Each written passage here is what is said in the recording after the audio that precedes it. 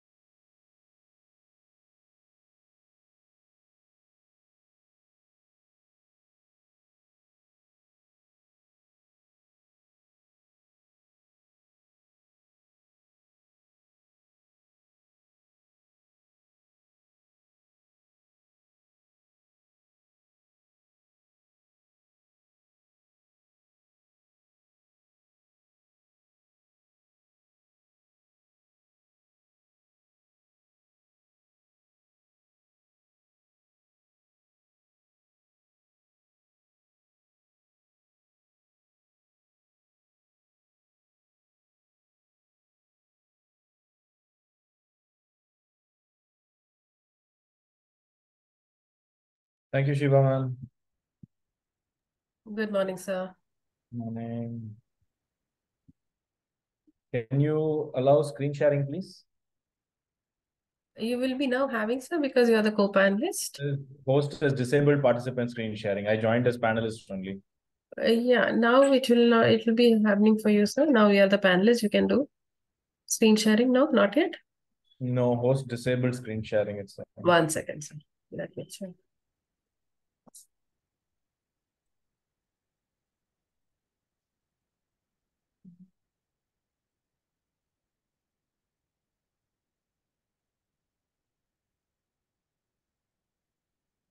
now I can see it. Yep. Yeah.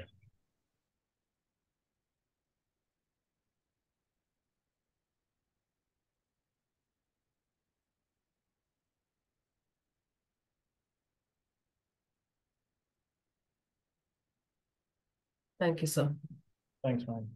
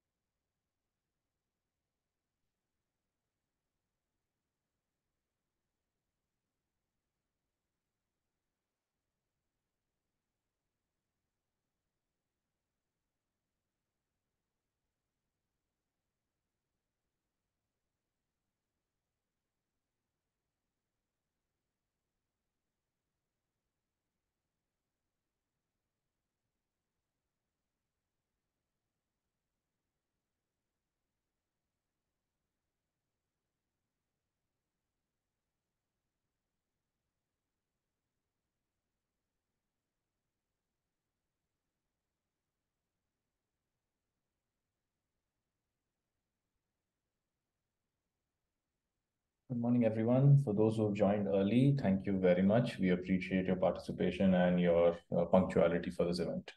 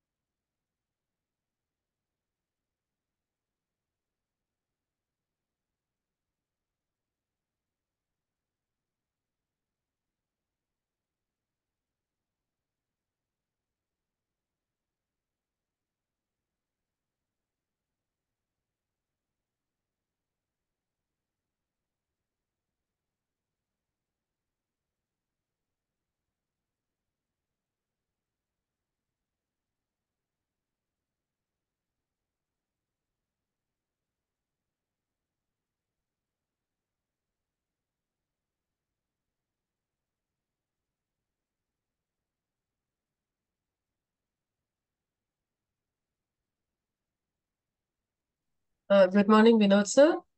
Request you to accept the invitation to be a panelist. Otherwise, you will not be able to share your screen, sir.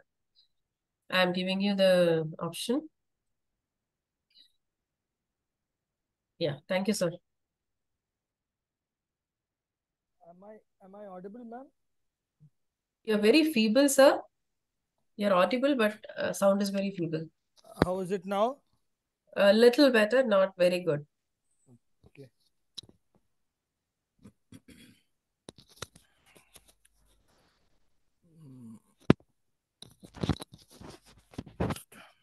Yeah, now is it Good. okay? Yes, good, sir. Thank you. So we'll just wait for some more time. Even though the time is 11, I can see the number of participants have joined is very less. We Yeah, have yeah, we have huge number of registrations. So yeah. maybe another 2-3 minutes we'll start, and Mr. Sandeep Jumanji will be doing the introduction Yeah. of you. He's from the Sindhi community, Coimbatore, Sindhi Forum, Coimbatore, sorry. Okay. Right. Good Yeah. morning, sir. Morning, ma'am.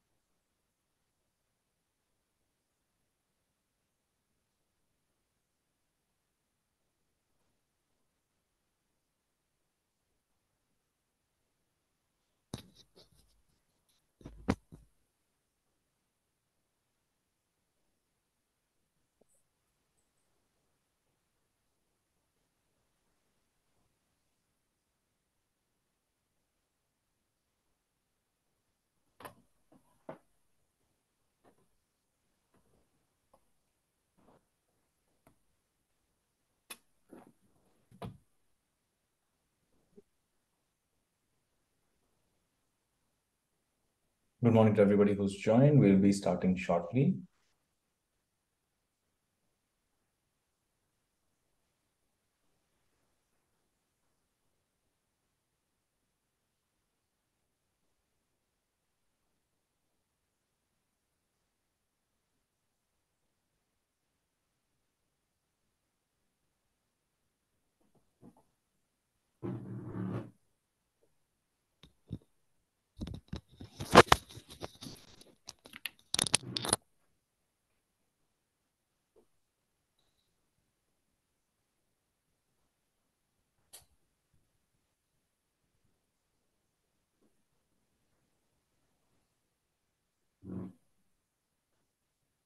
Shiva ma'am, I'll go ahead with the introduction and we'll get started. Sure, sir. Sounds good. Thank you very much. Good morning, everybody. Thank you for joining today's second part of our cyber session organized by Sindhi Forum Coimbatore in association with Information Sharing and Analysis Center. Today's focus topic is going to be securing your Aadhar and PAN. And our guest speaker is a very respected Colonel Binoj Koshy. He's serving on deputation to the Government of India as a Director in Technology at UIDAI that manages and administers Aadhar. Like I mentioned, Colonel Binoj Koshy is an active officer of the Indian Army, presently on deputation to the Government of India. He has also served in both operational and peacetime activities in the service of our nation. He is a war-wounded soldier with injuries sustained during military operations in Jammu and Kashmir. He's a national cybersecurity scholar, a cybersecurity expert, and evangelist. We are honored to have you amongst us today, sir, and we look forward to your guidance in today's session. I will now hand control over to Colonel Binoj to take us through today's proceedings. Over to you, sir. Yeah. Can I share the screen then? Yes, sir.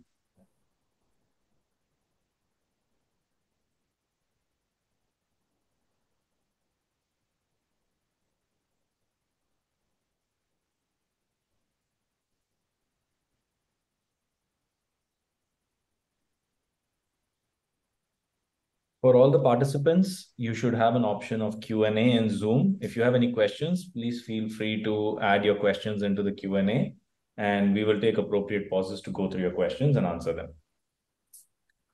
Is the screen visible, please? Yes, sir, it is. Yeah, okay. Welcome, participants, and it's a pleasure to address all of you. And I have also been part of the cohort travel journey and part of ISAC. I'm Colonel Binoj. Sorry to interrupt you, sir. Can you speak a little louder? Okay.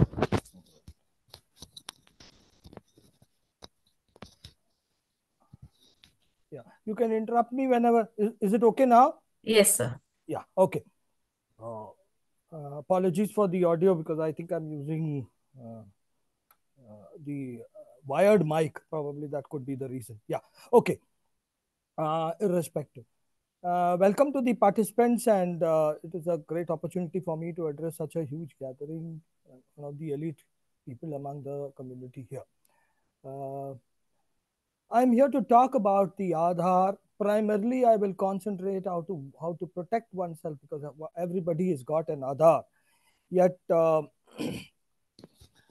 very fact that there is so much of fraud and vulnerabilities around Aadhar, it is an essential fact that we all should be aware of the security aspects that Aadhar offers and also what one can do to ensure that the security is maintained on the Aadhar.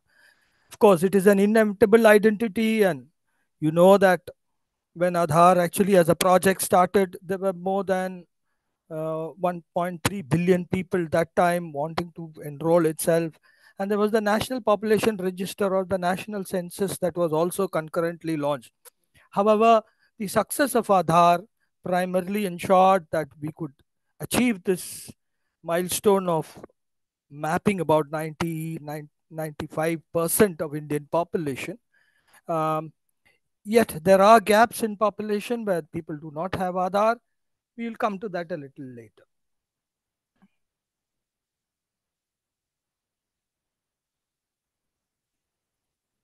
Just a minute.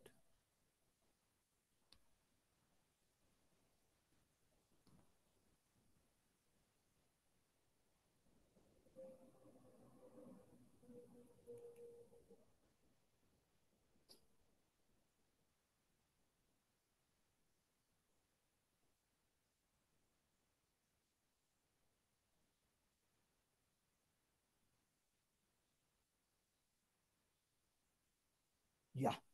Okay. Is the screen visible now? Yes, sir, it is. Yeah. Okay. Right. This is the vision of the UIDI to empower residents of India with a unique identity and a digital platform to authenticate any time and anywhere. That was the reason. Now, primarily the Aadhar consists of the demographic and the biometric data. It has nothing to do with caste, creed, community.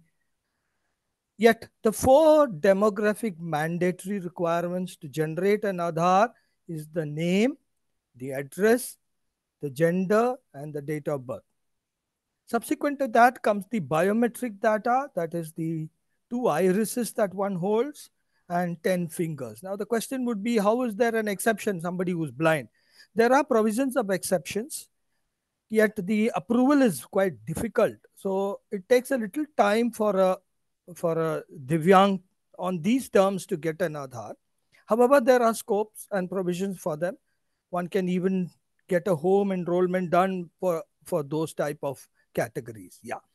Now the 10 fingers and the iris, of course, the photograph does exist. The photograph does not fall part of the core biometrics, yet it is a semi-biometric or a non-core biometric in the database. Now, when the project started, there were no requirements of any sort of a documentation. Yet, by virtue of the 10 finger and the iris that one supplies, the duplicacy is checked from the database, and then is this 12-digit number allocated. Now, this number has nothing to do with the profile or the person of the person, sex, the gender, the date of birth, the name. So, in the database, we had earlier allowed that you can change your name umpty number of times. One could change your address. One could change even the gender. One could change the date of birth. But the very fact that the uniqueness of that 12-digit number associated with the biometrics of that person make this one of the world's best platforms of identity. Hence, it was the most successful project in the country in terms of digitization or e-enabling of citizens, that an identity could be provided to that person. So even today, if you just can memorize your Aadhar number and then use your biometrics that is with you, your iris or your fingerprint, you can authenticate any services that the government of India runs. Now, let me put you into perspective in terms of a new Aadhar that is to be generated. If today I have got about 1.4 billion records in my database, if today I were to enroll a person, let's say Mr. Bhoop Singh, if Mr. Bhoop Singh were to supply his biometrics, that is his iris and finger, it goes back into the database. It verifies whether this pattern exists within the database or not. And it is not done by one service agency. It is done by minimum of 2 service agencies who sit back in the data center. And then when a uniqueness is found, only then the Aadhar is generated. Now, just because the percolation of Aadhar became so huge that in halfway through, we came up what is known as the virtual ID. So a 16-digit virtual, let's say one does not want to disclose the 12-digit number, you have a provision of generating a 16-digit virtual ID, which is temporary and revocable. Let's say you want to issue a Airtel SIM. One can generate a virtual ID. So we hold back this as a tokenized ID of that particular 12-digit Aadhar number of Mr. Bhoop Singh. And subsequent to that, what we do is we have the provision, or the resident has the provision to revoke back, or he can cancel that virtual ID and generate a new virtual ID after he has obtained the Airtel SIM. You can use another one. Yet the same has been extended for eKYCs also, which was recently done. So if you have a virtual ID, you can use that for your eKYC in your banks and many of the other services where eKYC is required, like for children's scholarship and things like that. Okay. So that means it is presumed. May I ask a clarifying question, sir? Because many of us are not well versed with some of the technical terms that are used.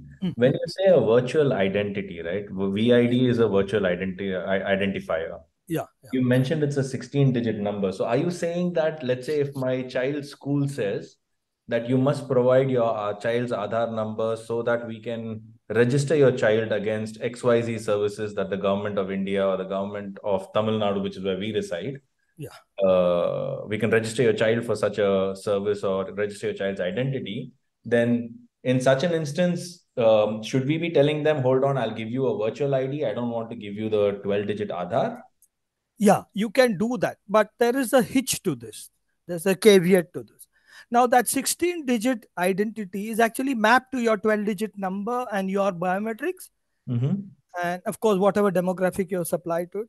Now, what happens here is that if, let us say, you obscure this, or you delete this 16-digit, or you generate a fresh 16-digit number for some other service, then that 16-digit which you gave is only useful for that period of time where you did not generate a new virtual ID.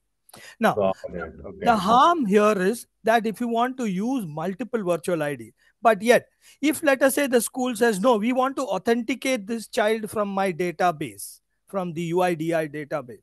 So as soon as you give this 16-digit number, the school can use this 16-digit to authenticate whether that is Shraddha, age 22 or age 15, gender being female, address of the parent being so and so, and that's all. And after that, it doesn't want to use the virtual ID, it can still do like that. So if it is for an instance, then the VID comes handy. But if you want to give this as a permanent number, then the Aadhar number is a better choice. Yes. Got it. Yeah. All right. Thank you for clarifying that, sir. So just to summarize, if it's an agency where I need my information to be there for a long time, then I would verify and give them my Aadhar. If it's for just verifying who I am so I can gain a service or an eKYC, then I generate a VID. And each time I generate a new VID, all past VIDs become invalid. True. Correct. Yeah. Your Thank you very much, sir. Yeah. Thank you. Okay. Moving forward. Now, what is the difference between the Aadhar that we have and the other identity cards like PAN cards, voter ID cards, and health ID? Now we have the Aadhar ID card. Now, the difference is that we capture biometrics concurrently alongside the demographic data. Now, the biometrics is authenticatable. I'll tell you a simple example. Today, if you go to Uttar Pradesh, the public distribution system or the ration supply which is given happens on an Aadhar authentication. So the household lady wife goes to the public distribution kendra where the rations are issued. The lady supplies her iris and collects her rations and goes away. Now, by that, the government of India is achieving a huge amount of benefit. One is that this lady cannot come back till a month has elapsed, number one. Number two, this lady's ration has reached the correct person. Number three, there is no middleman involved in this whole aspect. Number four is the fact that there are no more ghost beneficiaries used to take this ration.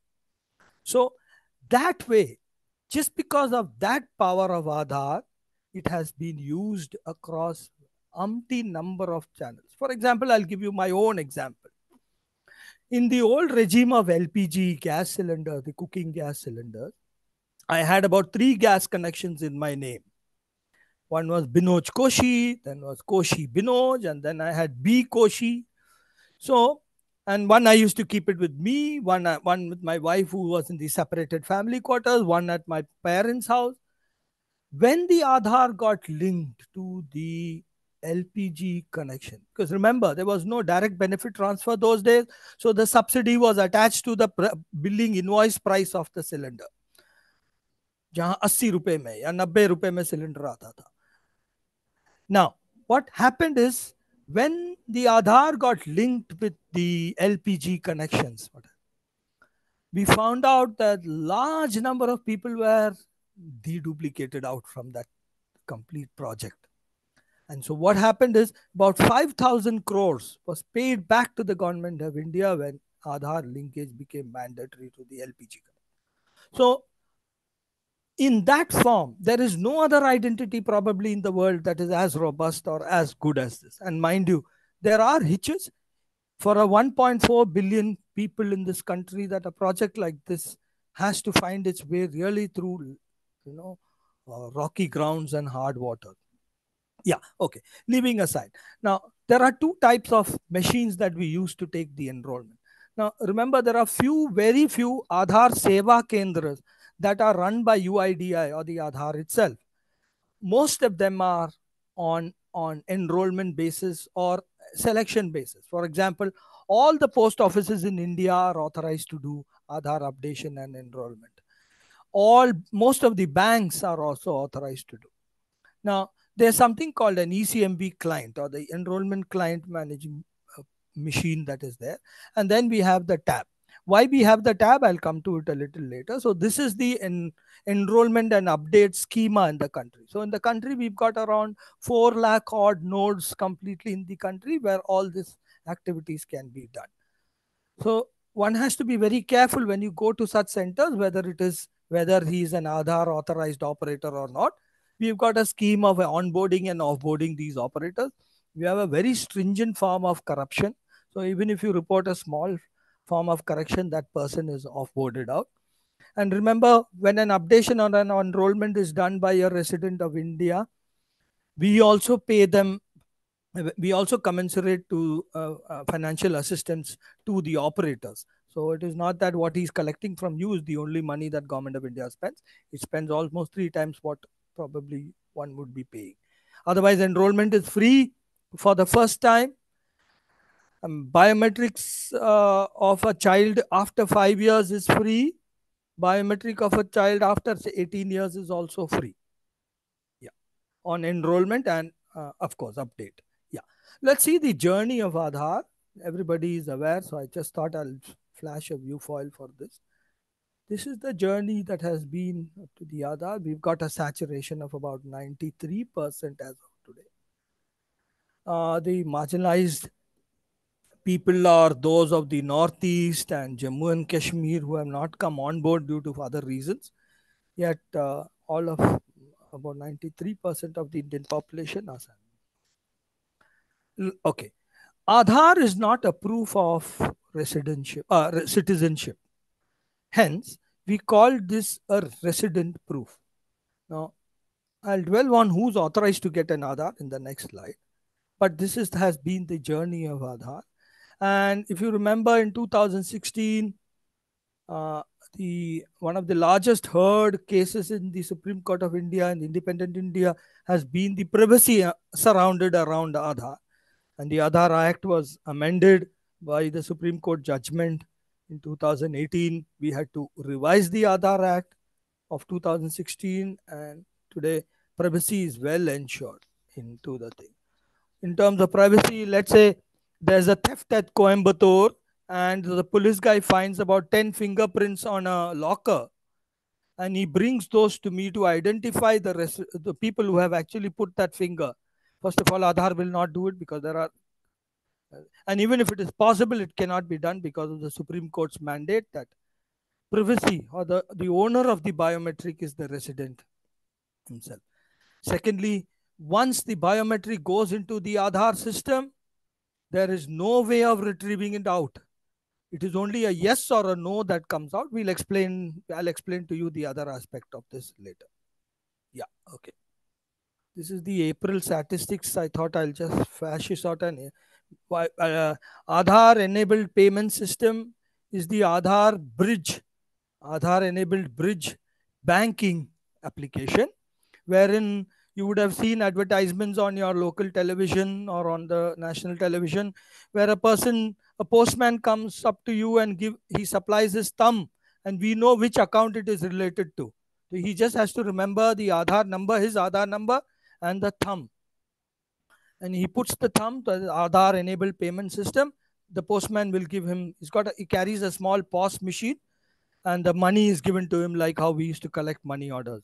We can use Aadhar enabled to transfer account from one to another by just knowing the Aadhar number of the person, and the person who's giving the money need to do his biometric authentication. So the money will go out. And eKYC, you're aware that most of us in the banks, we go do our KYC. This is what we have been doing all through. And for authentication, as I told you, 1.96 billion authentications we've been doing all through. Okay. Aadhar is one of the most unique IDs that is there, and it is acceptable as an authentication. Now, for this, the Aadhar usage agency, whoever wants to use an Aadhar, has to get a Government of India notification under the Aadhar Act, provisions of Section 7 and Section 4 of the Act. After that is provided, so we provide a license key to them, and then they have a secure connection back to the database. Now, let us say you are going, a child is going for a midday meal. The child places the finger. Once the finger is placed, it punches first the Aadhar number and then provides the finger on that machine. So it goes back into the database. In the meantime, we pick up the frame and keep it ready because the Aadhar number has been supplied to us. We know whose number has come to us. And then when you supply your thumb, this travels. These two frames are tallied inside the secure database, and a yes or a no packet is only given. A 0 or a 1 comes out from the biometric database. So in that way, there is no way. There's a data diode attached. So nothing can come out, no biometrics can come out from the database of UIDI. Only the yes or a no packet will come. So you need to give your Aadhaar number first and then provide the biometrics. So the physical copy need not be submitted actually. There are many places where they ask you, like for example, these hotels generally in the south, they say Aadhaar number de do, because they know that you can create any other identity with different names and different father name and things like that. But the Aadhaar number being unique, if you want to authenticate that person, then it becomes much easier to do it, because that number is unique to that person. So hence the uniqueness and the deduplication is possible. That is why it has become very significant. For most basic transaction, you can use a copy of our voter ID card, ration card, and all that. But Aadhaar, generally you should avoid. But let's say if they still insist, you may give a copy of your Aadhaar, but just scratch away or mask away the first 8 digits and just give the last 4 digits. That is more than enough. Or generate a VID, virtual ID Aadhaar, and then you can. From our website, from our portal services, you can also generate a masked Aadhaar that will again automatically cut the 8 digits and only give you the last 4 digits. You can do that also. Now, there's a very good service that you should all avail, but I would suggest not to provide the Aadhaar number. We don't know what all it is going to be linked to in the subsequent years to come. So it is better not to populate the database of the dark web with all the Aadhaar numbers. So we also educate our residents not to provide the Aadhaar copy unless it is dire essential or you're giving it to a government agency. Yeah. Okay. Now this is the general layout. We have the Unique Identity Authority of India. Most of you would remember our a techno politician, Dr. Nandan Nilkhani, who started this project. The first Aadhaar was issued in September 2010 they're available on Google, so you can see that. The structure is primarily, we've got 8 regional offices. I'll show you the mapping of these regional offices, and presently the government has gone a little aggressive. We are establishing state offices also. So a small satellite office of the regional offices under the same regional office is being opened. Now, we've got 2 data centers, one at Hebbal, that is Bangalore, and the other one at Manesar. These 2 are highly secure, protected by CISF. It is part of the national critical infrastructure and under the Government of India's most protected zone, as if like a nuclear installation site. So it's well protected, and all your data of 1.4 billion people lie there. And remember, what you have supplied to the Aadhaar even a few years back is also lying there as a packet, so that is not destroyed. Another aspect to this is that because the deduplication is done for the complete from the complete database, when a new person comes to enroll, we do not delete the dead person's data also. So if a new enrollment comes in, we tally that biometric attribute with even the people who are dead. And so we don't keep a record of dead oblique alive. So that is how our data is organized. Now, just to add to whatever I was telling you earlier, this is the mapping of the regional. So whenever you have an issue with regard to a particular state, and these mapping are primarily based on the address, the PIN code that you have supplied to us in the Aadhaar. So if you shift, let's say from Coimbatore, let's say you go back to Rajasthan, that the final PIN code is taken as that particular region where this Aadhaar subscriber is mapped to. Mind you, you may have you have a DOB change, which is exception handling, all that you can go to these particular offices that is mentioned here. Yeah. Any questions from anybody?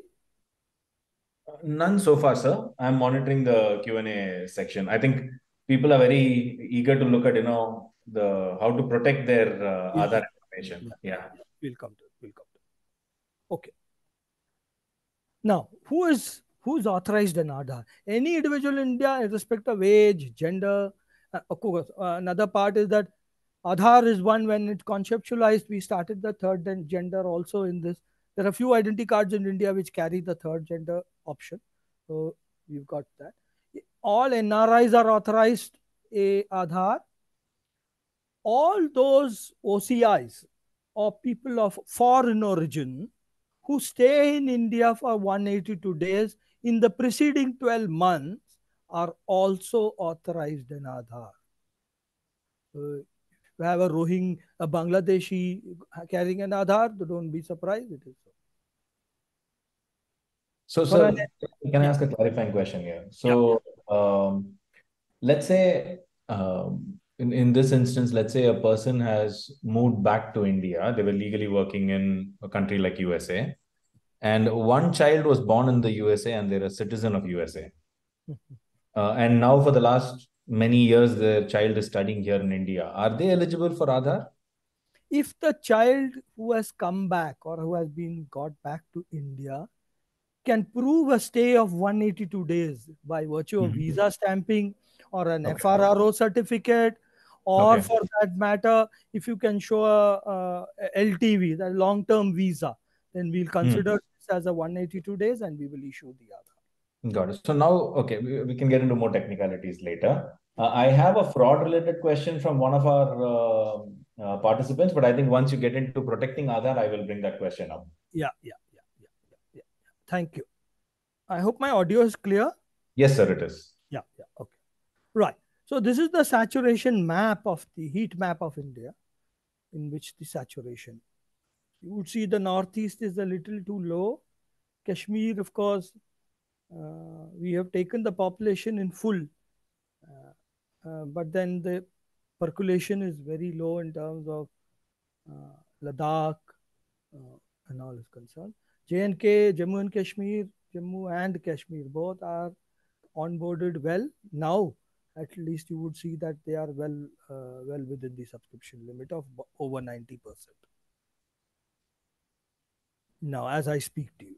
Yeah, okay. Now, this is the age group. As to why I have distinguished this age group wise, I'll tell you. But if you see the overall saturation, we say is 99%, 35 for 0 to 5 years of age, and 5 to 18 years of age is about 98%, and above 18 years of age is 106%. Okay. Now, why I have distinguished this? A child is also authorized an Aadhar. But in the case of a child, we capture the biometrics and the Aadhar attributes of the parent. And also, we capture the demographic data. So those can come, the address can come in from the parent's Aadhar by virtue of HUF, Hindu United Family concept, which is there in the Aadhar Act. And the gender and date of birth, of course, is coming from the birth certificate. Now, if one has has obtained a birth certificate from the municipal authority using the registrar of birth and death, then you just have to give your child registration number or the CRN number. The API will automatically go and pick up the other credentials when you generate an Aadhar. So this is a new addition after 1st of October, after the registrar of birth and death bill that has come in now, that the birth registration bill. So all the registrar of birth and deaths have got an API now. So we connect to that API, pick up the birth certificate data. If you can give us the child registration number of the birth from the birth certificate, that's more than enough. We can enroll a child. Now, the child does not provide the biometric because Aadhar feels that the biometrics is not fully developed both at the eyes as well as at the finger, the 10 fingers. Subsequent to that, we have a 18-year re-enrollment. So, correction, after 5 years, the child has to come up for a biometric update. So, up to 2 years, we give them a buffer. It is free. But after 7 years, if you come, we'll ask you to pay 100 rupee additional. So, this is it. Otherwise, 0 to 5 is free. And of course, if you do a mandatory biometric update after 5, that is also free for updation of the biometrics after 5 years of age. Now, coming back to the 18 years, this new addition came in after the Supreme Court's verdict, which says that Aadhar is based on consent. So, at the 18 years, we presume that the child becomes an adult as per the Aadhar Act. Of course, as per the Juvenile Justice Acts, it is 16, but we consider it as up to 16 to 18. Also, we have now made a relaxation that one can go and update their biometrics and refresh the biometrics after 18 years of age. Now, beyond 18 years of age, you see the saturation is 106%. The reason is that, as I told you, the dead man data also is lying there. So you would see more than 100% in the data. Of course, we are agnostic, or we don't know who's dead or who's alive, but we know that the Aadhar is there and we don't destroy the Aadhar number, primarily for the fact that we need to deduplicate the a new enrolling agent, the new enrolling person. Okay. Insofar as the Aadhar ecosystem is concerned, these are the 5 primary ecosystems. We have an enrollment and update, as I already told you. Just because of the penetration of Aadhar into the Indian population, authentication has become a big service. If you go to obtain your driving license, he tells you bring your Aadhar, because he's going to authenticate you by virtue of it. Like we as 4Gs, we used to have about 4 to 5 driving licenses across the country. All that is gone because the Ministry of Transport authenticates a driving license provider. Or if you're not caught as yet, probably when you go for your next renewal, you will be caught, because the Ministry of Transport has also now linked to the Aadhar. Now, so I can deduplicate. Actually, it is a crime to hold more than one driving license in India. Yeah, okay. Now is the logistic part. It is very huge. As I told you, every day there is a dispatch of more than 6 lakh Aadhar cards, Aadhar, that letter, which is there. Then there is a PVC card service. About 15,000 cards are printed every day. Then, of course, other than that, there are huge amount of printing services that happen. All this is managed by the logistic division, which is there. We have a logistic setup. Then comes the testing and the training. There are a large number of operators who get onboarded, offboarded, operators being certified. NSC IT is our partner, so we have a examination for these enrollment clerks who pass the test, and then they are then taken into the database. Then, of course, as you are all aware, CRM is now a very customer relation management is a very big component of UIDI, because we have large number of calls. You know that we have got a helpline number called 1947, that is 1947, the year of independence, has been given to Aadhar. So you would understand how much is the calls that come in there. A large amount of about 4 to 5 lakh calls come in per day, and we have emails coming in. All this is managed by the CRM domain. So just a quick question. So 1947 is a dedicated Aadhar helpline? Yeah, correct. Across India? Yeah. And then help@uidi.net.in, .gov.in. help@uidi.gov.in. This is the email ID again. Got it. Thank you very much. Put it into the chat, probably you can take it. Yeah. 1947 is there. Then, of course, if you have an Aadhar app, we have a chat bot also running alongside. Yeah. Okay. That is it. Can I go ahead? Yes, please, sir. Yeah. Okay. I was just mentioning about the benefits that has been accrued because of Aadhar. This is just a view file to show the amount of benefit that has gone through the DBT, that is the direct benefit transfer. Now, you know, all these payments are being done through bank transactions. Now, for example, Manrega, which is there, the Narega project, if a laborer goes and works and cleans the roadside, he cleans the nala, and then he's authorized a particular payment. So he just has to supply his Aadhar number and place his finger. So his attendance is also done, and the money directly goes from his Aadhar. Aadhar has seeded his account number. So from there, immediately the payment goes into the bank. So those middlemen or the people, 4 times of Ram Singhs and all that have gone now. So it has become a very easy system of payment. And probably that is the reason why Aadhar has picked up, especially in the Anganwadi scheme, public distribution system, and many other schemes which is there. Yeah. Okay. Okay. Another statistic style just to market our Aadhar. What is there? So only up to March 2022. Aadhar link bank accounts.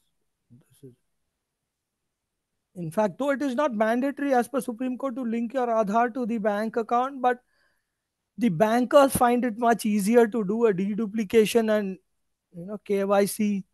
So hence the Aadhar linkage exists. You would have seen last March was the deadline for the Aadhar linking with the PAN. That's because when the process of sanitizing the income tax database was taking place, they found that each one, there were many of them who had 4 to 5 Aadhar PAN cards. So then they realized, okay, let's link the PAN to the Aadhar. We'll be able to take out all these spurious or faulty PAN cards. So that again has been completed. So now you need to, if you have to get a PAN card, you need to have an Aadhar now after 1st of March. But before that, it was not required. Just because of that linkage, the income tax department has probably cornered to around 12,000 crores of benefits. That's what they say. It is not authenticated, but yet the people who have come into the tax ambits genuinely have become more now after the linkage of Aadhar to the PAN. Okay. Sir, quickly, there are a couple of questions coming in regarding fraud and what if somebody has already, so I'm already given my Aadhar number out multiple times without. So there are multiple questions coming. I think people are looking forward to more engagement. Just hold on to those questions. We'll cover it 100%. We'll cover it. Thank you. 100%. We may overshoot the time, but that's at your convenience. Sure, sir. Definitely. No problem. Okay. Aadhar enabled payment system, as I was telling you, bank Mitra will come with a POS or like your what should I say, the ones which used to swipe those machines, POS machines they are called. He comes, you place your finger and you say, I want so much money. He doesn't have to mention his bank account. He has to mention his Aadhar. If the Aadhar is been, of course, Aadhar is linked to his bank account. Jan Dhan Yojanas, like most of them are also linked. So it will pick up the amount and give it to you directly. So it become like service be used to deposit money as well, sir. For example, here we've seen a lot of laborer community that travels from other states into Coimbatore and through our neighboring cities to work in factories. Can they utilize this service to deposit money instead of paying like 25, 50 rupees per transaction at a transfer center that's run privately? Yeah. Now what I'll tell you what. For this sake, IPBB, that is the India Postal Banking System, IPPB, I think. In India Post Banking System, that is it's a corporation under the India Post. They have now adopted this system. So if you find an IPPB guy roaming around in Coimbatore, he will have this machine to even deposit money. Yeah, you can. Okay. But they all bank mitras that are onboarded by the CSCs, that is the Central Service Agency that we have, part of Government of India. So they are all enabled to do these services. So if there's a CSC Kendra, then they also can do this. But routine Aadhar centers cannot do it. Yeah. Can I go ahead? Please go ahead. Yeah. Okay. DBT, as I told you, direct benefit transfer to Aadhar link banking. This is the amount. Mind you, there's a huge amount of savings that the Government of India has by virtue of this Aadhar. In fact, when the present government came in, they thought this Aadhar was a waste of money project. But when the power of it was realized by Honorable Prime Minister, he said that let's roll this out. So the favorite word of the Honorable Prime Minister is JAM. You would have heard of JAM. Jan Dhan, Aadhar, and mobility. JAM Trinetra. If you type on Google, you will realize. You can see the Honorable Prime Minister's statement. Mr. Narendra Modi, wherever he goes, he always preaches on jam, that is jam trinity as it is called by the PMO's office. Yeah, okay. Aadhar payment bridge is an APB. As I told you, you can transfer money from one account to another if you know the Aadhar number of the person whom you want to transfer. So this is also done by India Payment Bank, India Post Payment Bank, and also by the post offices. They do this IPPB transaction. You don't even have to go to your bank. So the IPPB Mitra who comes there, or the CSC Bank Mitra who comes to your doorstep, can also do this. Aadhar payment bridge kit. So we've got a payment bridge. Yeah. Okay. Okay. Let's come to the most vital aspect of it: protecting your Aadhar number online. I know many of you have shared your Aadhar numbers online or provided a copy to many agencies whom one would never know or has already given. So you may choose not to share your Aadhar number or your Aadhar printout of your Aadhar card. Now, again, when I say Aadhar card, I don't mean that physical copy. Aadhar is valid if you can print it even on a plain paper and provide it to the agencies who demand for it or who want it. Now, in that case, what happens is one has to ensure that it is downloaded as a PDF. Of course, it is downloaded as a PDF. You have to ensure that there is a digital signature there. If there is an X marks with a yellow sign, yellow X mark, that means it has not been digitally signed. So you just have to open it in PDF and download our certificate. This procedure is available on the website. So your Aadhar will get digitally signed, so it is authentic, as if it is a printed document provided by UIDI. So you don't have to worry about. There's also another Aadhar, which I will come to a little later, where you can show your Aadhar on your mobile also. Aadhar app. Yeah. Okay. UIDI portal has got large amount of services. I will show you them as I go next. Okay. Next is, if you see the locking of, just a minute. Yeah. Okay. I got one slide about earlier, so it's okay. Yeah, okay. Locking of your Aadhar. Aadhar holders can lock the biometric. Now, for this, you need to link your mobile number, because to log into my portal, you require an OTP. Now, if you have not seeded your mobile number with Aadhar, which is not a biometric part, okay, it's not a mandatory part to be done. I told you there are only 4 mandatory requirements: name, address, gender, and date of birth. Other than that, you can seed your mobile number. One can seed your email also. If you do that, wherever you do an authentication, it will give you the details of the transaction and who did the authentication, which is that primary core agency who did that authentication will come to your email. So this is one way of protecting, that you first go and seed your mobile number and email ID to the Aadhar. It's a very simple process. You have to pay just 50 rupees. Go to any of the Seva Kendras and say they have to. But you have to go physically, because the biometrics of yours is taken and the operator is also taken. So who did that update and how you have done the update also matters. Yeah. Yeah, please. A quick question, sir. So when you say seeding, it's literally my Aadhar number and my mobile phone number are linked. Yeah. Okay. Let me give you another information here. Let's say you have 4 in your family. Mm-hmm. You can link up to 4 Aadhar numbers in one mobile. Okay. So your wife, you have 2 kids, you can, and your own. So 4 of them are allowed to be linked to the same mobile number. Beyond that, it will get stuck. Yeah, it will not. So, but today, if I want to go and take a phone number, they are not issuing one without an Aadhar, right?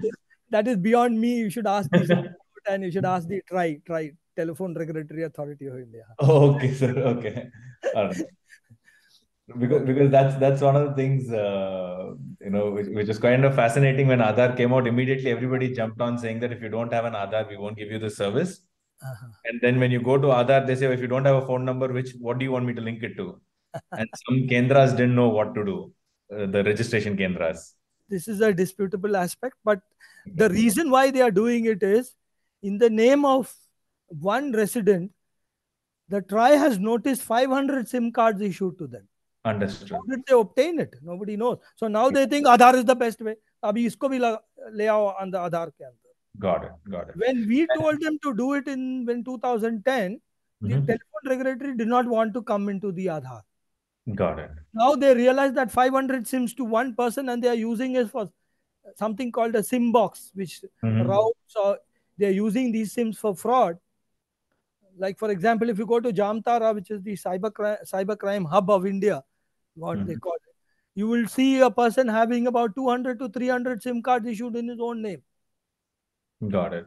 That is the reason why probably they have changed. I'm not aware of this, but I use information to me. Okay. Another question, sir, here on, so when you say lock biometrics, what does that like in layman terms, what does lock biometrics mean? You told us biometrics is my 2 iris and my 10 fingerprints. Yeah. Okay. What does lock biometrics mean? Yeah. So first I told you the requirement is to link your Aadhaar to the mobile number, because an OTP will come to do this feature, to enable this feature. Next, you can install Aadhaar on your Android and Apple phone. By doing that, we map the IMEI number, the Aadhaar number, and the instance of that app which you have installed gets linked to my database. Now that mobile which you have installed, Aadhar app, which is available on Google's Play Store and Apple Store, is enabled to do this locking. Again, if you have not registered your mobile number, you will not be able to install this app and activate this feature. I told you again, the mandatory requirement is to get this mobile number seeded to the Aadhaar. Now, let's say there was let me give you an instance of use case here. In Haryana, when you do registration of property, you have to give your Aadhaar number and you have to give your fingerprint from that blue color stamp. You have to give a fingerprint. So what the fraudsters did, because they know the Aadhaar number and they know they have seen the pattern of your finger, they made a gummy finger. That's possible. Fevicol se banao, ya the one they use on the finger, that is the nail polish, usse bhi ban jata hai. You can make a fingerprint, a fake fingerprint. And then they were using this to do AEPS enabled transaction, Aadhaar enabled payment transaction. Now, then we realized, okay, let's give a provision to lock. So let's say if you want to protect your biometric and nobody should use your fake biometric to do an Aadhaar enabled transaction, you can use this feature to lock your biometric. I hope I'm answered. Now, yes, how to do it? You go to the Aadhaar app. It is all self-explanatory. You go to our website, you will see a lot of these widgets there. You can just download a few of them, see the video. Very, very simple. And you can unlock it. Let's say you're going to the bank, SBI has called you for their eKYC. Just unlock it for that particular instance. It will unlock for permanently or it will unlock for 10 minutes. And then you can do your KYC there in front of the bank manager and then just come back and lock the biometric. Or automatically, if you have chosen the 10-minute unlocking, then it will lock after 10 minutes. You have to really use this feature to understand what I'm trying to tell. But yeah, many people are not aware. Okay.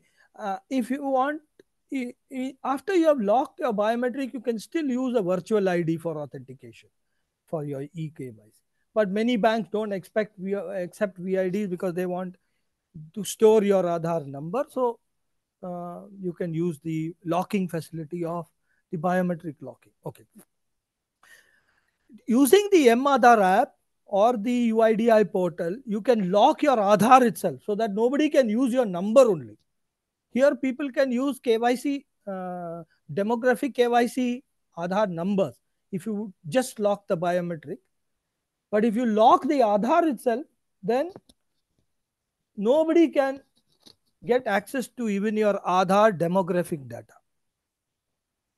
So, sir, if I want to stop people from using my Aadhaar information to apply for SIM cards, if I want people to not be able to apply for a loan or any banking services or link my Aadhaar to some account or try to gain access to my account through Aadhaar to some new bank or something, right? Then would I simply go and lock my biometrics or would I have to lock my Aadhaar itself? Ideally, I would suggest to lock your biometrics. Okay. So Because that way, no new service can be taken without my knowledge. yeah, it will not Okay. happen only because you have locked your biometric. The Aadhaar database does not provide or does not know your biometrics at all. Got it. You just forget it for that particular. Now, On the mind flip you, side, I have another question here, sir, which says, which if you can cover later, that will be good. What if I have lost control of my phone number, which I had access to lock or unlock my biometrics? Then what do I do? So that's another follow-up question that we have. yeah, you have to go to a biometric. You have to go to an Aadhaar Seva Kendra or an Aadhaar authorized agency. Provide your biometric again and change your mobile number. You can refresh your mobile number. Got it. But for that, you have to physically go because I want to know whether Mr. X only is coming to change his own mobile number. Yeah. So you have to go yourself. Take the. You don't have to carry your new mobile phone. Just go there and tell now my number has changed to so and so. Please change it in the database. So he'll ask you to authenticate first. Once that is done, your number will be changed. Yeah. Now, mind you here, if you lock your biometrics, if you lock your Aadhaar in totality, you need to generate a virtual ID and keep it with you. Because next time when you unlock your Aadhaar in totality, you have to provide that same virtual ID which you did to lock. This is another security feature. This has come by the orders of the Supreme Court, so we have to abide by this. So remember, don't lose your virtual ID. Now, in case you have lost your virtual ID when you're locking your Aadhaar, you can call 1947 and then retrieve your virtual ID. Got it. Okay. Can I go ahead? Yes, please. Okay. Now, verify. Now, Aadhaar has in your portal, if you log in, let's say there's a maid who has come to your house. You have collected that maid's Aadhaar number before the police verification is to happen. You want to verify. So you can punch in the Aadhaar number. You can verify anybody if you have got a portal access by virtue of your mobile and your Aadhaar. So this is one feature is there. So you can virtually see it. Or you can ask for the physical copy of the Aadhaar and there is a QR code that is there. Just use your Aadhaar app to scan that QR code. It will flash the complete detail onto you. You can see the lady's photograph. You can see the lady's address that is supplied. And then you can tally with that printout whether this is the same person or not. Now, this is another very good feature. It is used in my colony also when maids are to be onboarded and offboarded within our colony. Or for that matter, when they use it for any of the service delivery guys who come into our colony, they use that QR code scanner to see this. Now, this is a encrypted secure QR code. So, no one can write a QR code of this nature and the reading cannot happen using any other reader except the Aadhaar reader. Now, another small information here, the Google Play Store also has an offline QR code reader. So that offline, you don't have to have registered a mobile number. You can install. That will allow only to read QR code. There is no more feature in that. So this also you can avail. But if you've got an Aadhaar app, you can read or you can see many of the features. Also, you can verify their mobile number and email if that person is standing in front of you. अच्छा आपने आधार में कौन सा mobile number किया तो you type in that, it will show you the correct mobile number also in that Aadhaar when you scan the QR code. Yeah. Okay. Now, this is how our portal looks like. If you see on the left hand side, below the Ashoka, you will see My Aadhaar. This is the portal where you can see these number of services. Again, most of these services you require to have your mobile number seeded. If it is not there, some of the features do work, like verify Aadhaar number. If you see here on the Aadhaar services, that the third column, you will see verify Aadhaar number. This you can use without even having your mobile number registered. You can use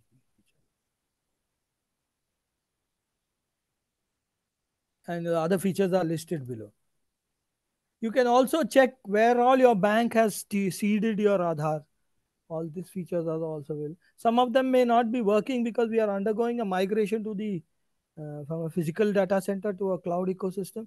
So it's a matter of time when all the migration is done of UIDI, you will be able to avail all these features. Yeah. Okay. This is what I was telling, that if you have your mobile number linked, it is good and best. So try and link your mobile numbers to it. Locking, as I told you, let's say you want to give it in a hotel, he's still insisting. So you want to give a printout, or he takes a photocopy of your Aadhaar, to ask him to provide it back to you and just scratch the first 8 numbers and then give it. Then it is secure. The last 4 digits is okay.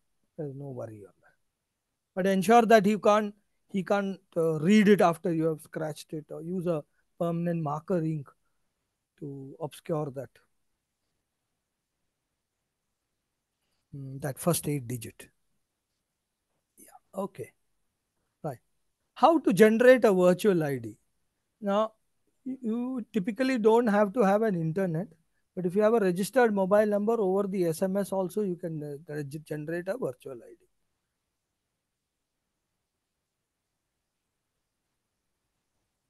Our 1947 is also the SMS number, so our SMS service is also right from there.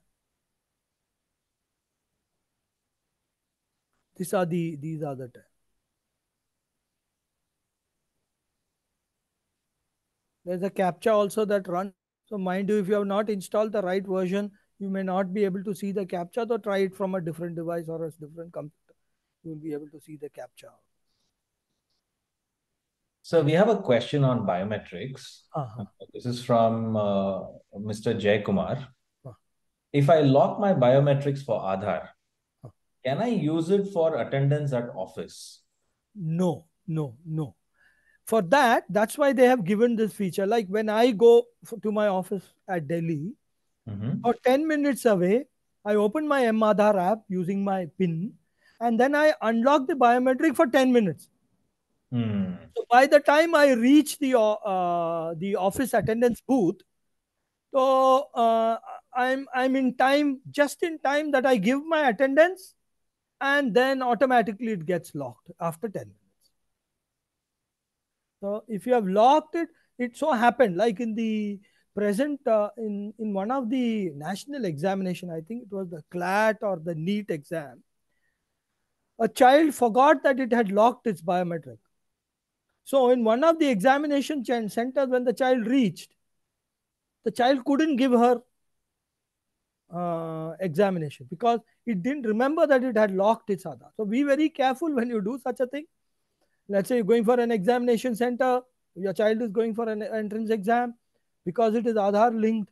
The funniest part is I have seen in UP that some of their examinations they use Aadhaar. So even if you're going to the toilet for 5 minutes, he does an authentication using the Aadhaar. So that's a very innovative way of using Aadhaar. He comes back from the toilet, he sees, okay, again authentic. Yes, the same Dinesh went out. He's after this recess, he's come back. Okay, coming back to the point, if you have locked your biometric, then you cannot give any attendance also. Yeah, okay, right. The OTP is as good or as secure or requires the same amount of importance as that of your bank OTP. So be very careful, because Aadhaar is now one of the riding factors of payment bridges across India. So be very careful that the OTP is a very essential part. Now, one more information which I would like to give you, which you have to go. Aadhaar enabled payment system is default on by the bank account holder. I'm repeating, by the bank account holder. Aadhaar has nothing to do with it. Now, if you find that there is a fraudulent withdrawal of say 5,000 rupees, though we have put a limit that only 5,000 can be done and 10,000 in a day, but yet money is money. So if it has happened, you go back to your bank and tell them, sir, my APS is on by default, please switch it off. I will on it when I want to.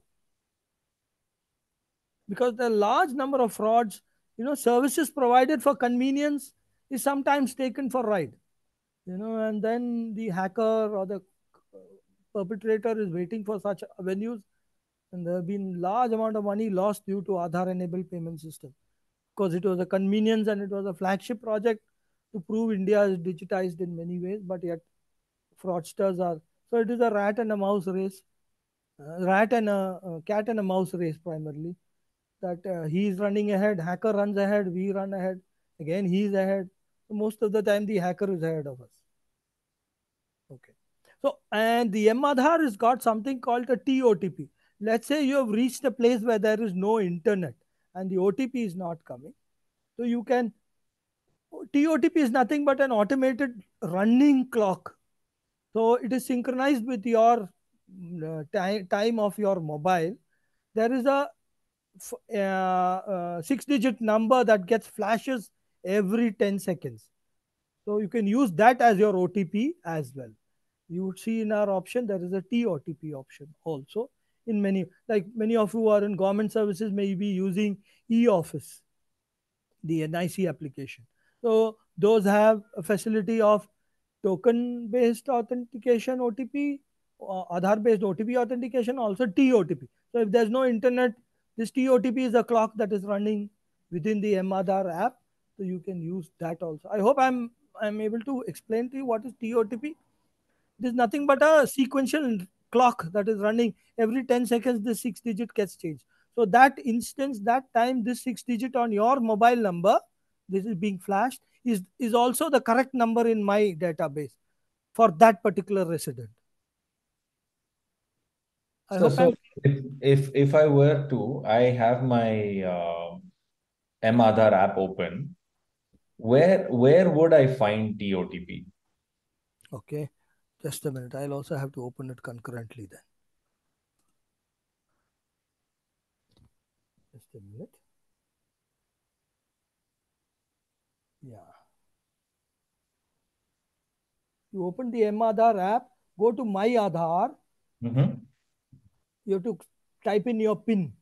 Okay. Now, immediately the first tab which you see is Get TOTP. Okay, got it. Yeah. Thank you, sir. Yeah. Okay. Don't worry, all these in terms of tutorials is available on the website. You can go and see them. YouTube में भी बहुत कुछ है. You can always. Yeah. Okay. So deleting Aadhaar files from the download.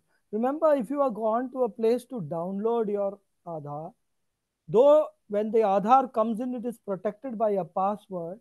Yet that password is crackable because it is just a, I think it is a 8-digit password, but it is crackable. But you can guess, because I think first 4 digit is your first 4 characters is your name, first name, and the next 4 is your date of birth or something. That's the password that it gives when you download. So ensure that you delete wherever you have downloaded your Aadhaar. Either it could be in a shop or to a geo service provider. Okay, biometric lock. This is the 2 different ways of locking. You can just go through the view file, you'll be able to.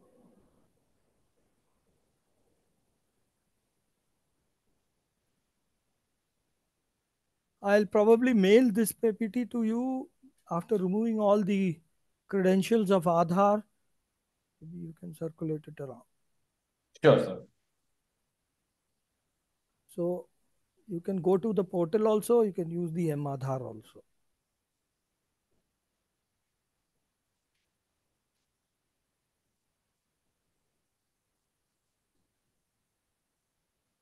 So it looks like the most convenient way of managing Aadhaar is through the Aadhaar app. Yeah. For that, you need to register your mobile number, because if your mobile number is not registered, this app will never get installed. Okay. Because there's a handshake between the IMEI, the Aadhaar number, the mobile number, and the token which we have created of the Aadhaar for you at the database. Understood, sir. Yeah. Okay. Here I would like to give you one more information, There is something called an offline authentication. If you go to our website, you will see you can download an XML file, a .xml file, which is nothing but a text file, a notepad file, which is again you can use that to protect your with a password, and you can carry that on a pen drive to the bank. So the bank can take your XML, you share that password, and they can use that as your authentication also. If you can see here, I think there is a link. Mm, are you able to see the portal? Yes, sir. We can see your portal page. Yeah, there is download offline. Yeah. And you see on the third column, the first, second, third, fourth, fifth link, which says Aadhar paperless Paperless offline. offline. Yeah. So it is basically downloading an XML file.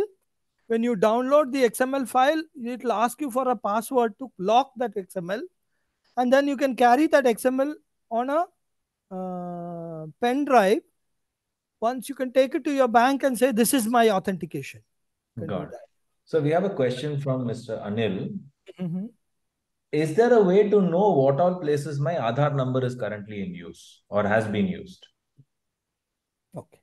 Reserve this question. Just note this down. I'll take it Yeah, at the last. sure. It's a very good question, actually. A part of it I will be answering in part of my PPT. So, yeah. I think we came up till here. Now I told you there is online authentication. There are two types, eKYC and a demographic authentication. So it is primarily, this view file will tell you how that authentication is done. Or you can supply your Aadhar number or a virtual ID at that particular time. But remember, if you have generated a virtual ID and you have not destroyed it, so that is valid like an Aadhar number. Okay. So as I told you, my database only gives a yes or a no. So we just started the face authentication. If you remember, the Prime Minister, Honorable Prime Minister, just launched this to facilitate the life certificate that is given for a pensioner to a bank. Now, the old aged, the senior citizens do not have to go to the bank. They can primarily install an Android app, which is called the Jeevan Praman app, and you can pass your face authentication, and that becomes a life certificate for pensioners now. So this is onboarded. So Aadhar has given a headless application, a Face RD app, registered device. So that has to be installed alongside the pension authorities application, Jeevan Praman application. Once one has done that, you can use the OTP and Aadhar face authentication for senior citizens to provide that life certificate back to the bank in the case. They have to go once in a year to show that they are still alive. So that has been avoided. Now you can sit at home on your bed and do it. Yeah, this is what I was telling. This, the Honorable Prime Minister launched this. Of course, it did mature only this year in March. It's a wonderful service. Many of them have started subscribing to it, as the Pension and Pension Welfare Authority, the National Health Authority. Then there is the Government of Karnataka agency called Fruits. They provide subsidized benefits like fertilizers and seeds and all that. So they also have the facility of doing the face authentication from your own mobile. But you have to first do the registration part, which is a little cumbersome. So it's got large number of security features. But it's a nice feature for the senior citizens who are bedridden, who can't move around. All that. So even if your bank insists, you can ask one of the bank members to come and help you in installing this app. And once that is done, because while installing, you need to have a mobile number, and also the live person should be live in front of the camera. So you can use that also. Okay. Yeah. Answer to one part of the question which you asked me. If you have got your mobile number seeded, you can log into the Aadhar portal. you can see the last 50 transactions that one has done in authentication. Now, let me put you into perspective. Aadhaar is purpose agnostic.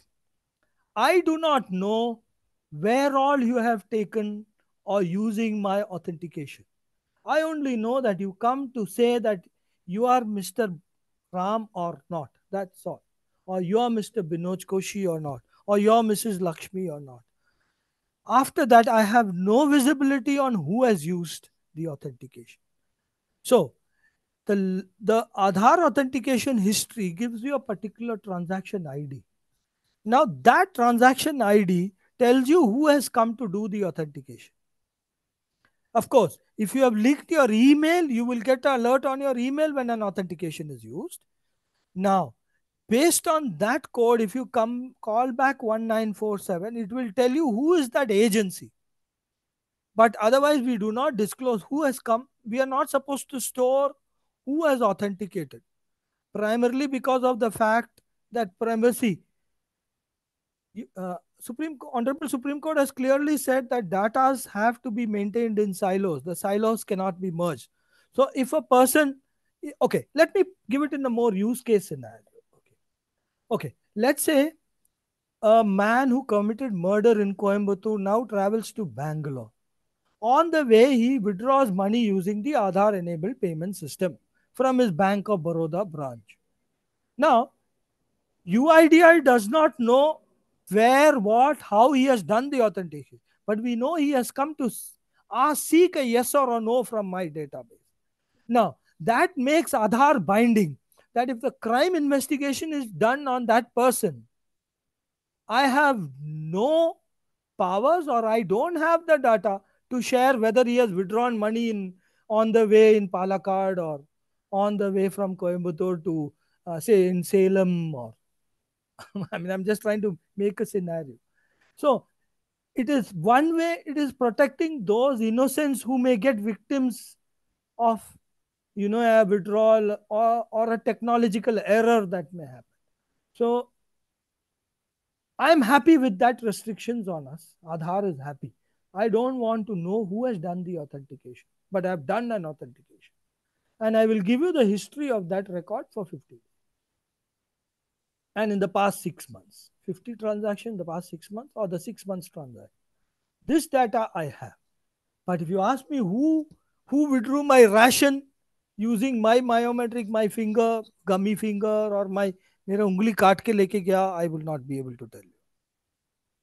Understood, sir. So this also, something that I've observed in my own personal life. Mm-hmm. People very easily give away their Aadhaar number. Mm-hmm. Marathon registration, Aadhaar number is an option. Let's give it off. Yeah. School has asked for it. Let's just give off our child's Aadhaar number, regardless of the fact that the school has no procedures on how to manage this data.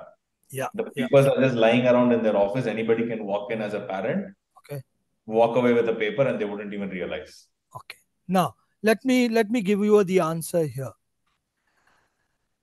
Aadhaar does not mandate anybody to collect the individual's Aadhaar or the biometric. Only two entities under Section 7 and under Section 4, unless he takes a Government of India notification, he is not authorized to collect your Aadhaar, number one. Now, for example, a marathon.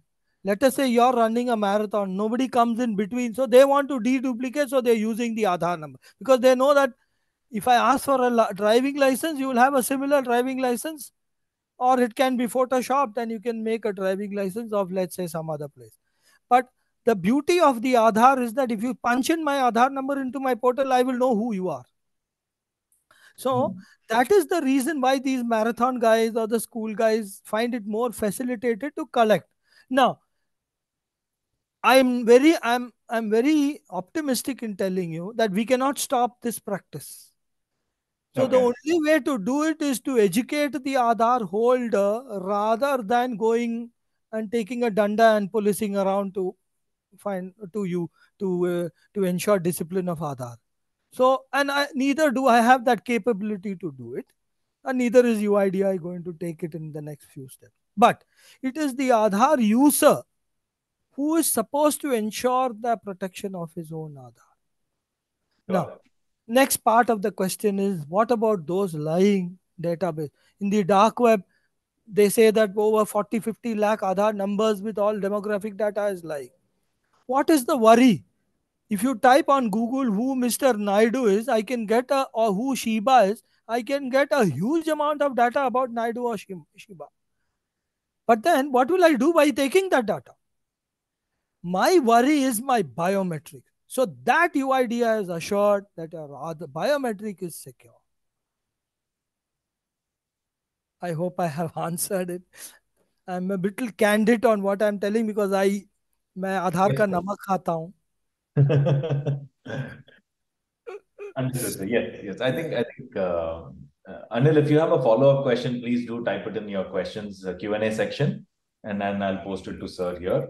But I think we've understood, the last 50 transactions, up to 50 transactions, or the transactions that happened in the last 6 months, if it's less than 50 authentications, you'll be able to tell that something was authenticated, and you'll get an identity for that authentication, but you can't know the material purpose for which it was done. Yeah. Okay. Right. Now let me give you a little bit of information of the Aadhar. There are few restrictions that have been placed because of the very fact that Aadhar has become a very important identity. As I told you, it is not a mark of citizenship. It is only a part of residence, because a foreigner who comes to India, a Korean from Samsung gets employed at Coimbatore, let's say, he has to file his income tax, तो बेचारा उसको तो आधार देना जरूरी है. So if he proves a 182 days, we provide him an Aadhar. Now, his Aadhar is under use. After 10 years, we generally put a suspension on these type of Aadhar foreigners. But otherwise, for a resident of India, a citizen of India, we don't put a restriction. Of course, that is still in the pipeline, and it is happening. That's why we have given that after 10 years, if you have not touched your Aadhar, you have to go and touch it at least once, or to do some update or change something. Okay. Or refresh your documents that you had supplied while enrolling. Okay. Now, a date of birth can be changed in Aadhar once. The time when you supplied, and one more time. After that, you cannot change. Yet, there is a provision to change. There is an exception handling procedure. The details are available on the website. One has to provide a birth certificate to do it. So you have to get a legitimate birth certificate, which is verified back at the UIDI, and then the change can take place. Now, name. There is an exception for ladies, especially post-marriage, because our culture in India is such. But you can change your name twice. So once you have given your name, second time you can change, another time you can change. But when you come back after two changes, you will not be able to change. You need a gazette to be published, and you need relevant documents for the change. And you have to provide a reason for the change also through the gazette notification. Now, gender, earlier you could change an umpty number of times. The change is only possible from, say, male, female to transgender, because the earlier database, those who had enrolled in the first 1 or 2 years, there was no option. But now there is a transgender option. You can change your gender once. After that, you have to approach the regional office and undergo a procedure to take the changes. There is no restriction on the number of times you want to change your address. In fact, address is very easy. If you have a standard certificate with a photograph signed by a gazetted officer, you can change your address as many number of times as you want to. Photograph also you can change. You can go and refresh your photograph. But again, while changing the photograph, you have to give your biometrics. So, of course, we have to reach the center for it. Yeah. But you have to provide your biometrics. Okay. Right. I'm almost at the last end of it. This is a feature which Aadhar started, a facility wherein it is a typical like an ATM card. It's a very robust, it's not a PVC card exactly, it's a PETG card. So the life it's got extended life. The rate is only 50 rupees. So you don't You don't have to have a mobile number to actually get this ordered. You can ask anybody to order for you also. But it will reach by speed post to the address provided in the Aadhar database. So mind you, before you ask your friend to make a PVC card order for you or a Aadhar card ordered for you, uh, you'll have to ensure that the address is updated, because it will come by a registered speed post. So it will be only delivered. Now the facilities in this card is, this typically like any other card. It is not that you have to possess this card. There are there's a hologram, there's a Gilochi pattern which is there, and there's a red line if you see just above Mera Aadhar, Mera Pehchan. That's got UIDA inscribed. And on the right hand side top corner, you would see a ghost image. So all your data is used to print that black and white image, like in a passport you would see. So this is the feature of it. In fact, the QR code is much, much prominent here. So if you reverse the card, you will see a QR code that is scannable. In fact, this came up after the Ajmal Kasab incident, when the coastal regions were to be secure. So the fishermen who were going on high sea were provided this PVC card free by the MHA, Ministry of Home Affairs. So when the fisherman goes to the high sea, he scans this QR code, and so it is quite weatherproof. Saline, water, nothing happens to this card. So you scan the QR code and they let go this guy who goes into the high sea, comes back the next day. So when he comes back again, they scan the QR code, they know that this is the right person who has come back. So now this has been extended to the public. It's quite cheap, so all of you should get it. 50 rupees is not a big amount for the quality of the card that it offers. Sir, I have a few more questions that have come in. Yeah. One is a follow-up from Anil. He asked the question about, how can I see the history of all my authentications? His follow-up question to that is, will I ever come to know, and I'm assuming his question is more live, will I come to know live that an Aadhar authentication is being done right now, and can I stop or restrict it? I'm assuming that authentication is OTP based, right, sir? No, both. OTP, biometric, both. Okay, so if it's biometric, then OTP won't come.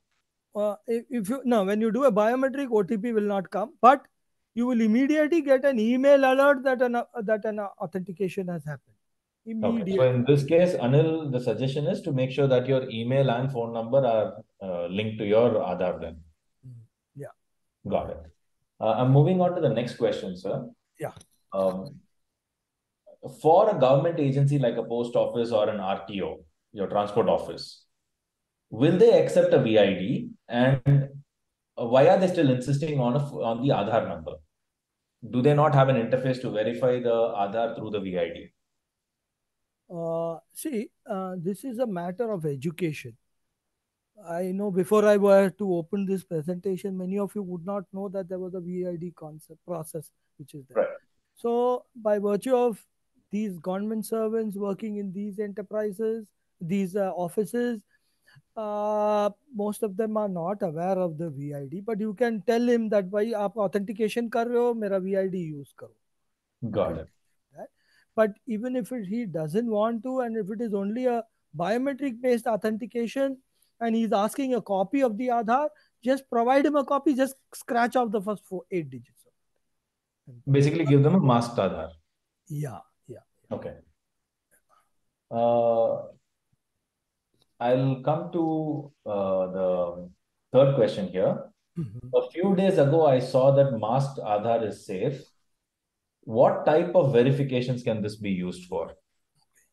Okay. Because a masked Aadhar will not have the first 8 digits, then what kind of verification can it be used for? Okay. Right.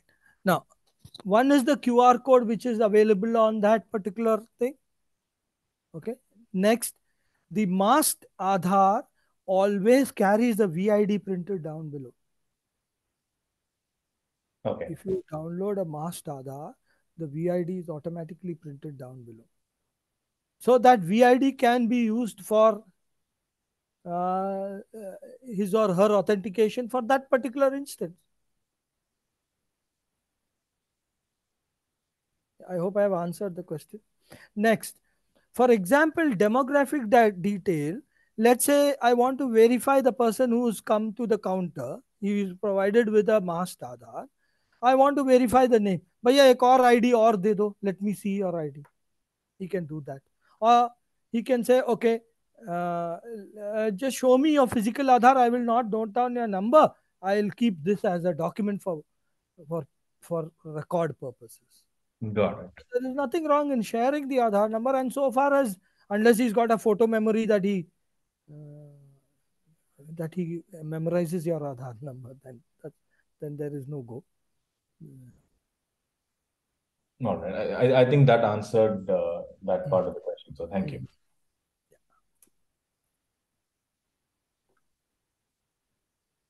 Yeah, I have finished. Any more questions? I've stopped the sharing. Any more questions you can ask me? So there is a generic question regarding this is something that I have personally taken up with the CBSE board as well as Department of Education, Tamil Nadu government. Why they are mandating providing Aadhaar numbers to register a child.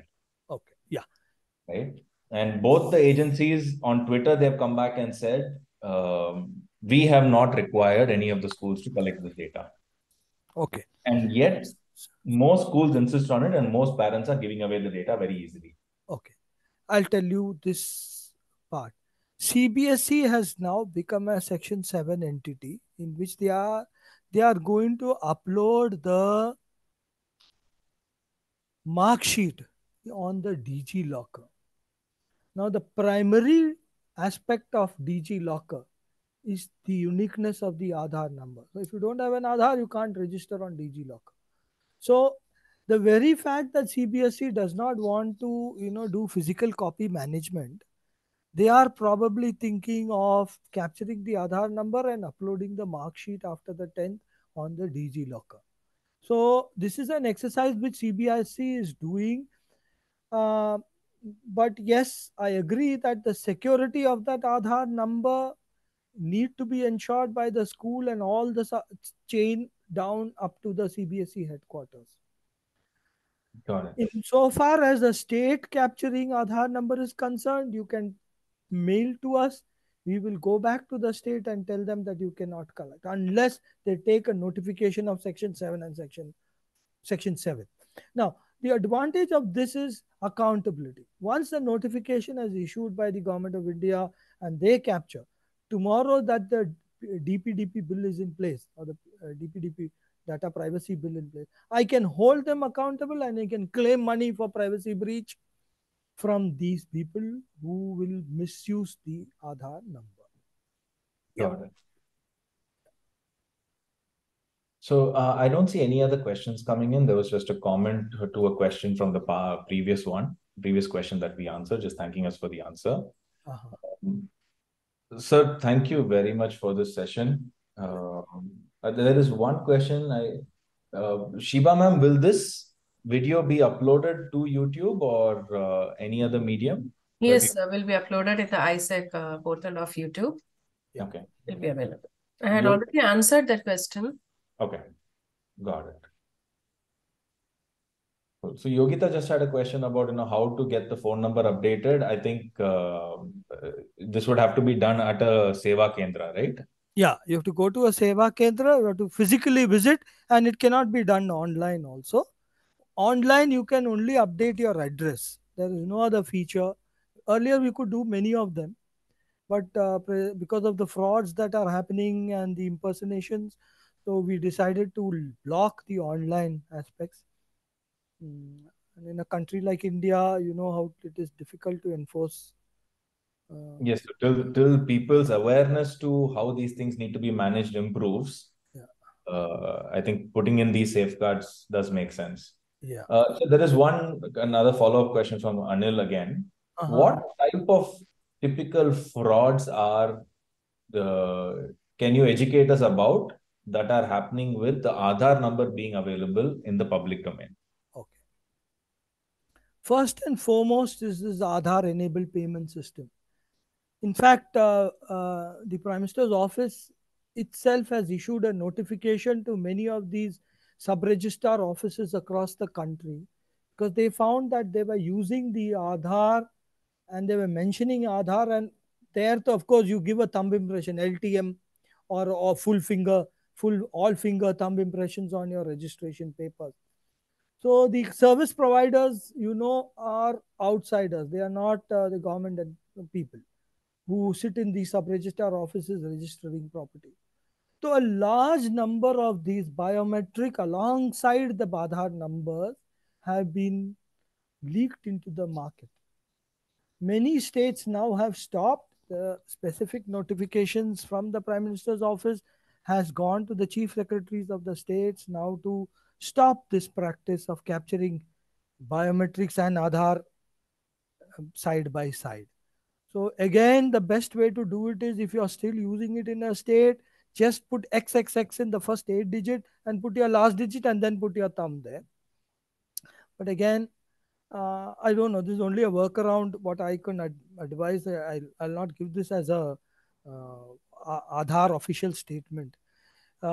Any state that is still capturing Aadhar number with your biometric, that is your thumb impression, that red blue color stamp pad से जो निकाल के हाथ से करते हैं, so you can report to us immediately. We will write to that state that this practice has to be avoided. So that is the first form of fraud.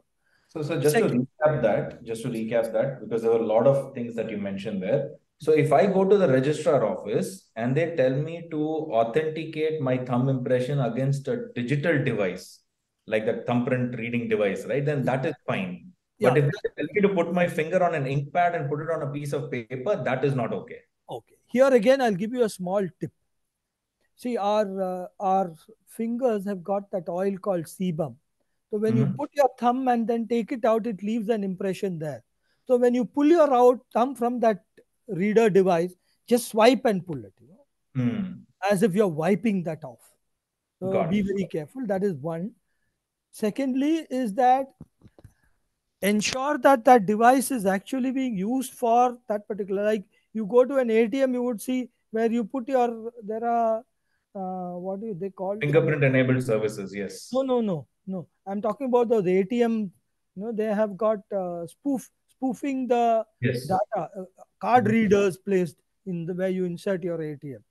So there might be a machine attached which is not meant to be doing an authentication. They are capturing your finger. So be very careful there again.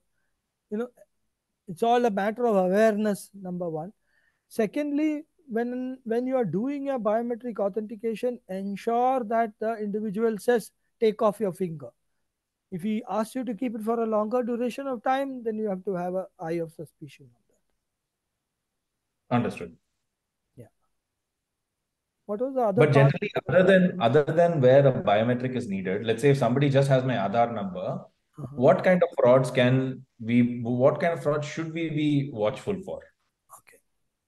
Now, another part is be very careful on alerts that come on your mobiles.